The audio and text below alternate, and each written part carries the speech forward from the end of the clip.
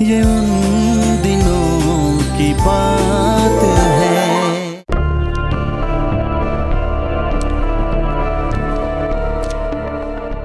नैना, ये तो job letter लग रहा है। हाँ।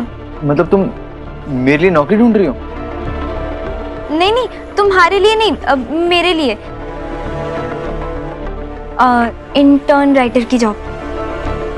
राइटर की जॉब? नैना, तुम राइटिंग कब से करने लगी? कब से करने लगी मतलब मैं तो पहले से राइटिंग करती हूँ ना। नहीं, मेरा मतलब है राइटिंग को तुम अपना काम बनाओगी। अरे अब काम करना तो अच्छी बात होती है, और वैसे भी मैं पूरा दिन घर में करती ही क्या थी तो। लेकिन नैना, काम करना तो ठीक है, पर मुंबई जैसे शहर में बस ट्रेन के धक्के तुम कैसे करोगी सब? हाँ समीर, आसान नहीं होगा, पर इंसान आसान काम करने के लिए थोड़ी ना बना है। और वैसे भी असली इंसान तो वही है जो हार का भी बाहर से जवाब दे। नैना, मैंने तुमसे कहा था कि मैं तुम्हें सारी खुशियां दूंगा, लेकिन यहाँ तो उल्टे ही हो रहा है। मैं तुम्हें खुशी देने के बजाय दुख दे रहा हूँ। समीर,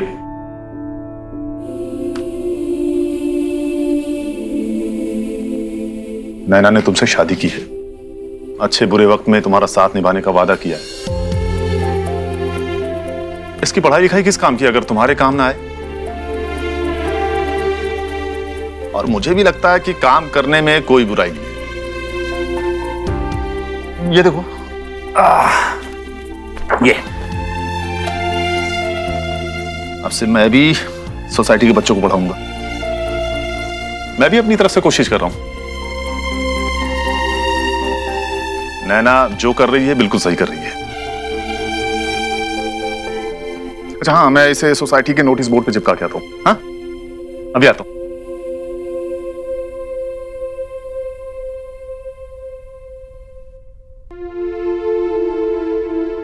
नैना, तुम मेरे सपने के लिए अपना सीए बनने का सपना छोड़ दोगी, काम करोगी? अमित, किसने कहा कि मैं सीए की पढ़ाई छोड़ रही हूँ? मैं दोनों काम एक साथ कर सकती हूँ ना। ये सब ना मैं सिर्फ तुम्हारे लिए नहीं कर रही हूँ, हमारे लिए कर रही हूँ। समीर, आसान नहीं होगा, पर जब मैं पूरे दिन के बाद घर आकर तुम्हारा हंसता हुआ चेहरा देखूंगी ना, तो सारा स्ट्रगल ना शहद जैसा लगेगा। तुम ना बस भरोसा रखो, खुद पर भी और मुझ पर भी। और वैसे भी सपने और अपने ऐसे पीछा नहीं छोड़ते। नैना, हम सेलिब्रेट करेंगे।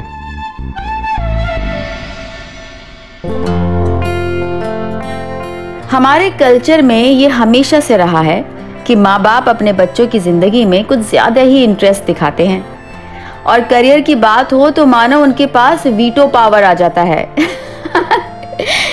लेकिन शायद मैं लकी थी। मैंने जॉब की बात समीर और पापा दोनों से छुपाई थी, लेकिन जैसा कि मुझे यकीन था, दोनों ने खुशी खुशी मेरे फैसले को सपोर्ट किया। उन दिनों तो दो तरह के माँ बाप होते थे। वैसे दोनों तरह के माँ बाप अपने बच्चों का भला ही चाहते थे। पहले जो अपने बच्चों को अपना रास्ता खुद चुनने की आज़ादी देते थे, और दूसरे जो अपने बच्चों के लिए रास्ता खुद चुनते थे। मैं और समीर लकी थे। हमारे माँ बाप पहली तरह के थे। पापा और चाचा चाची दोनों ने हमें अपना सपना खुद देखने की ताकत दी थी। लेकिन बहुत से ऐसे माँ बाप भी थे जो अपने बच्चों की लाइफ पूरी तरह खुद कंट्रोल करते थे।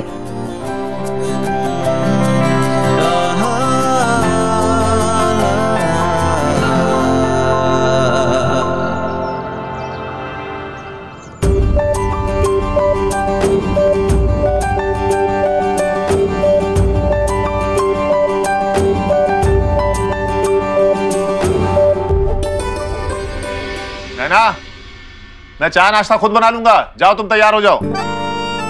पापा जी, आप चाय बनाएंगे? हाँ, क्यों? अरे तुम्हारे बोगदा पुल के नीचे वाले भजिया नहीं बनाने, चाय बनानी भाई, बना लूंगा।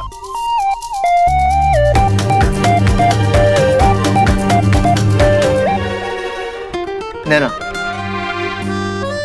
आज तुम्हारा ऑफिस का फर्स्ट डे है ना, उसके लिए ऑल द बेस्ट।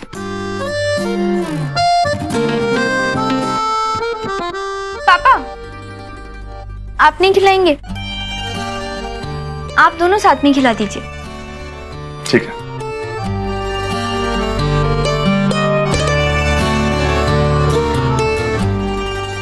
थोड़ा सा संभाल के, क्योंकि यहाँ पे इंडस्ट्री में लोग दिखते कुछ और हैं और होते कुछ और।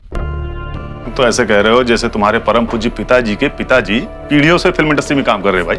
मतलब तुमने फिल्म इंडस्ट्री पे किताब थोड़ी लिख दी है। किताब नहीं लिखी पापा जी, लेकिन इंडस्ट्री को उतना तो देख ही लिया है मैंने।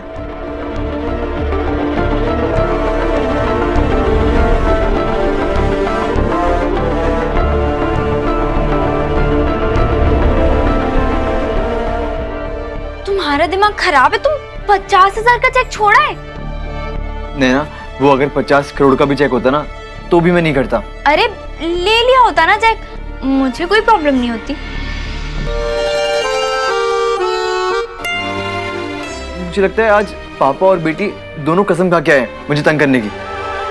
मजाक कर रही थी बाबा, मुझे पता है तुम कभी भी ऐसा कुछ भी नहीं करोगे, और अगर करोगे ना तो जान ले लूंगी मैं तुम्हारी।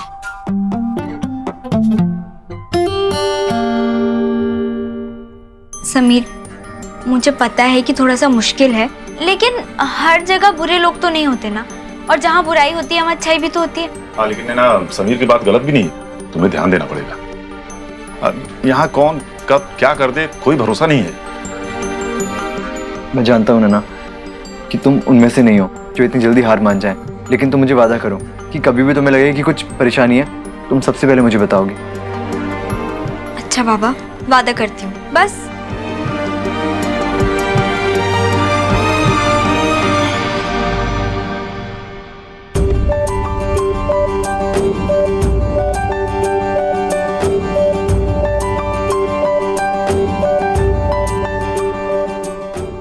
और नैना महेश्वरी जी, आपकी सीट वहां पर है, जाकर बैठ जाइए, थोड़ी देर में कोई ना कोई काम आपको समझा देगा। ठीक है।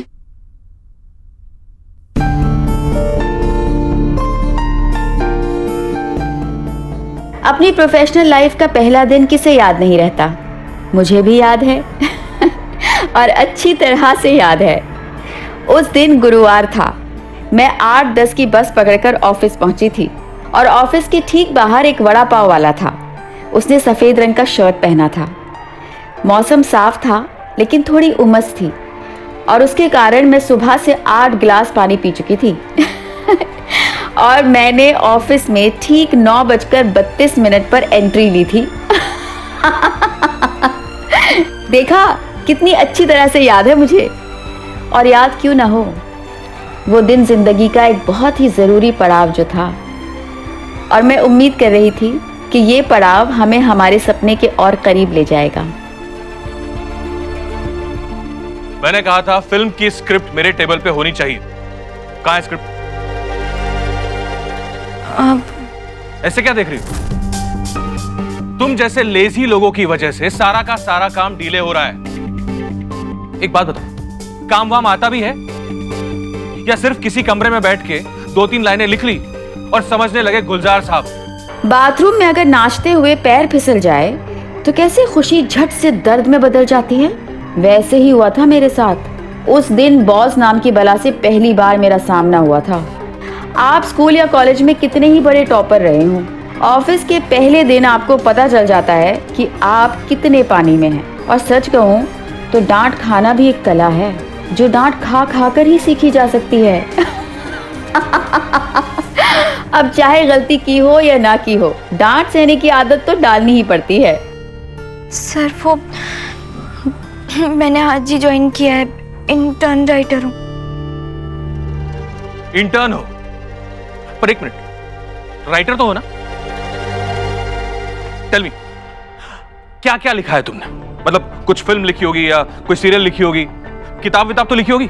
नहीं, वो मैंने एक एड लिखा था। मैं आज के पहले की बात नहीं कर रहा हूं, आज की बात कर रहा हूं। आज सुबह से अब तक क्या क्या लिखा है आपने? दिखाइए।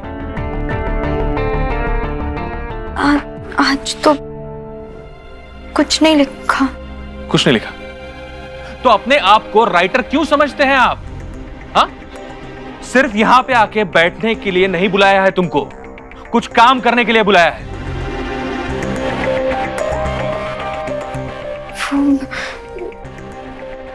रिसेप्शन पे उन्होंने कहा था कि यहाँ पर बैठ जाऊं, कोई आकर काम सिखा देगा तो। ओह, मतलब इसको आपने सरकारी दफ्तर समझ के रखा है कि ऊपर से ऑर्डर आएगा और आप उसको फॉलो करोगे, right? Let me tell you one thing, यहां पे आपको कोई कुछ नहीं बताएगा। आपको खुद जो आता है वो करना होगा, खुद जो आता है वो लिखना होगा। समझ में आया? नहीं, और मुझे लगता भी नहीं कि तुम्हें कुछ समझ में आएगा, क्योंकि वो एक कौम होती है ना जो जिंदगी भर सिर्फ और सिर्फ असिस्ट करते रहती है। तुम उनमें से बिलोंग करती हो। And I'll make sure that you will stay there. हाँ, ज्यादा से ज्यादा अपने बॉस को चाय पानी पिलाते रहना, राइट? हाँ, वो फाइल हो गई? ठीक है, इसको दे देता।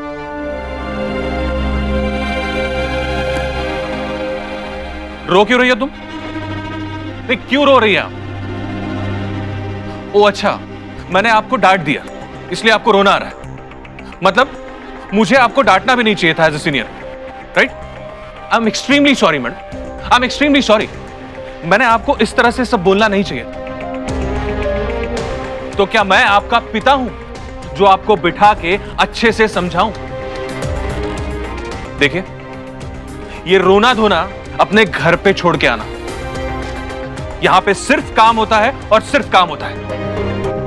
And next time, please show me some professional attitude. Did you get me? Better.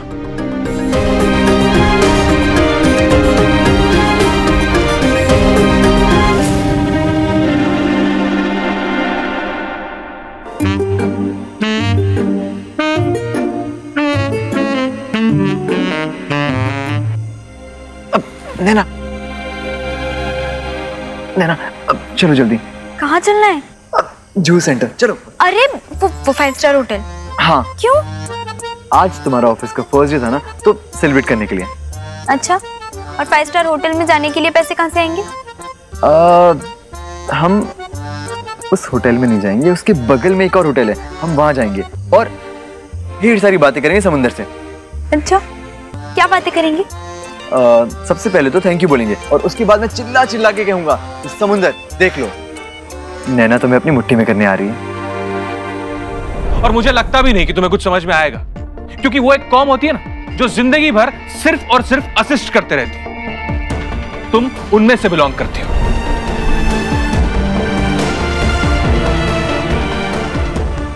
नैना, क्या हुआ? आपने कभी बिन मौसम के एक बादल को बरसते हुए देखा है, जहां सिर्फ एक जगह बारिश हो रही हो और आसपास सब सूखा हो? उस दिन कुछ ऐसा ही हुआ था।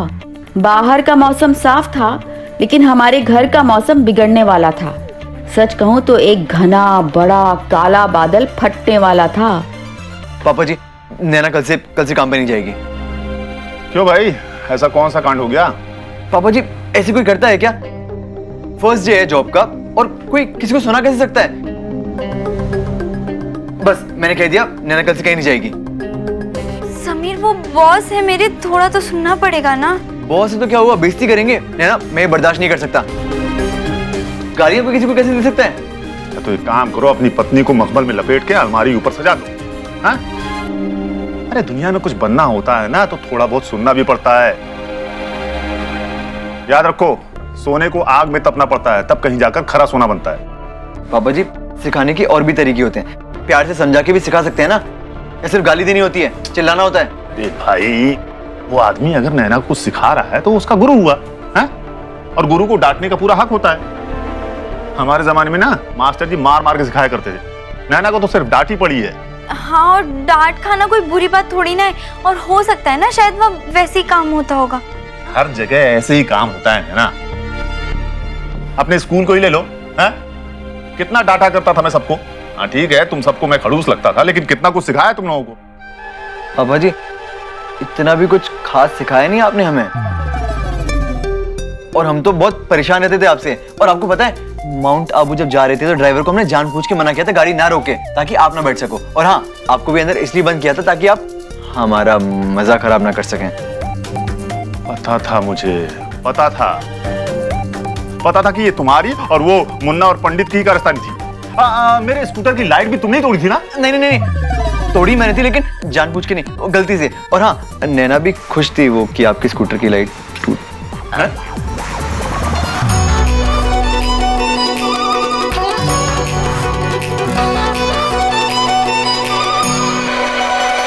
चल निकल, निकल जा मेरे घर से। अभी क्या अभी निकल, कुछ भी नहीं सुनना मेरे को। निकल। सुनिए ना, आप अंदर बैठ के बात करते हैं ना। बाबा, घर की बातें घर में रहेंगी तो ज्यादा अच्छा है, बाहर निकलेगी तो तमाशा बन जाएंगे। अरे क्या तमाशा बनने का बाकी है अभी? देख चुकी पूरी सोसाइटी। तो निकल यहाँ से। इस घर के आजू बाजू में नहीं दिखने का मेरे को। इस घर में जगह नहीं है तेरे लिए। चल चल निकल घर से। अंकल क्या हुआ, आप इतना गुस्से में क्यों हैं? ए हीरो, ज्यादा शानपति नहीं करने का। तूने ही दिमाग का दही किया इसका। मैं कुछ समझा नहीं अंकल, आप क्या कह रहे हैं? अरे तुम्हारी झूठ मूठ की स्टोरी सुन के झूठ बोलने को सिखाई है बच्चा। मेरे से झूठ बोलता है, फंसाया मेरे को, धोखा दिया मेरे को। तू निकल यहाँ से, मैं दिखाता हूँ सबको। अंकल लेकिन बात क्या है? आदित्य तू ही बताना यार, बात क्या है? ये हमारे लफड़े में पड़ने का नहीं है, हम देख लेंगे। तुम लोगों की वजह से हुआ ये सब। तेरे को देख के हीरो बनने का सपना आ गया इसको, और हीरोगिरी निकालता हूं मैं इसका। आप छोड़िए बात। अंकल आप एक बार आदित्य की बात तो सुन लीजिए। चुप, बिल्कुल चुप। मेरे को पता है तू जो भी बोलेगा ना झूठ ही बोलेगा। अच्छा है मेरे कबर्ड से ये एक्टिंग स्कूल का रिसीट मिला मुझे, नहीं तो पता नहीं मेरे पीठ पीछे कितने दिनों तक ये फालतूगिरी चलता रहेगा। अरे बाबा, मैं आप लोगों को बताने ही वाला था इसके बारे में। आपको शानपति सिखाता है? कुछ नहीं सुना मेरे को। निकल निकल यहाँ से। अंकल आप एक बार आदित्य की पूरी बात तो सुन लीजिए, वो क्या कहना चाह रहे हैं। कुछ नहीं सुनना मुझे, क्योंकि मेरे पास ये एक्टिंग स्कूल का रिसीट है और इस पर स्कूल का नाम भी छपा हुआ है। इसी स्कूल में जाता है ना तू? और तेरे को पता था ना ये उसी स्कूल में आता है। मेरे को क्यों नहीं बोला? कुछ नहीं सुनना मेरे को, तेरे से बात ही नहीं करनी। ए भाई निकल। मैं क्या बोल रही हूँ, सुन लीजिए। कुछ नहीं सुनने का मुझे। तब तक वो धर्मशाला पे और ये फुटपाथ पे पड़ा रहे। चल। लेकिन बाबा आप मेरी एक बार बात सुन लीजिए, मैं एक्टिंग नहीं छोड़ सकता। अरे तो मत छोड़। एक्टिंग नहीं छोड़ना है ना तुम्हें, मत छोड़, हमें छोड़।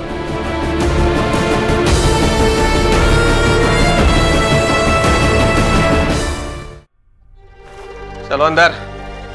मैं क्या बोलूं? अंदर।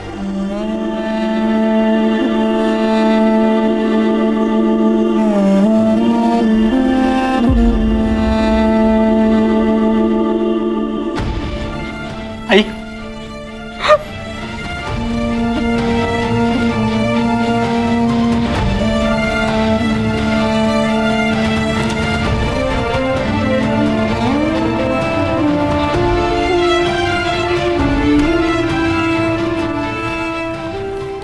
आदित्य चल, तू हमारे घर चल। नहीं यार, अपन जाएगा किधर भी। तू मुझे यार बोलता है ना, और यार की बात नहीं सुनेगा, जिद करेगा। चलना मेरे घर।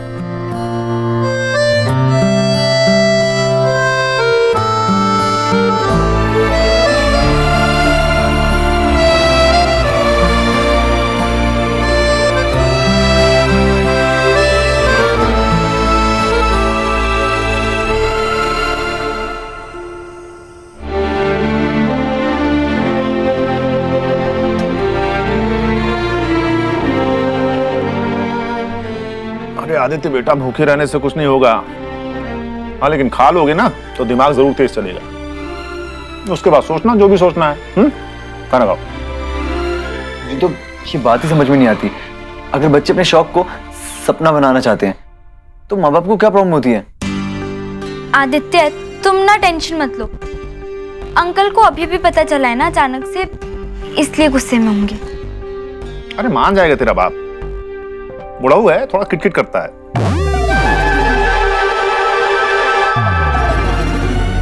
क्या बुढ़ाऊ तो है?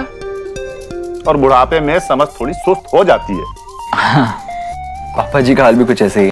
क्या? माना सबका अपना अपना सोचने का तरीका होता है, लेकिन कुछ भी कहो, माँ बाप का साथ ना हो तो उस सोच को सहारा कभी नहीं मिलता। इसीलिए उन्हें अपने साथ रखना और उन्हें मनाना बहुत जरूरी होता है। अब हमें ही ले लीजिए, हमने खुद कितनी परीक्षाएं दी थी। आदित्य भी अपने सपने पूरे करने के लिए कुछ वैसी ही परीक्षा दे रहा था।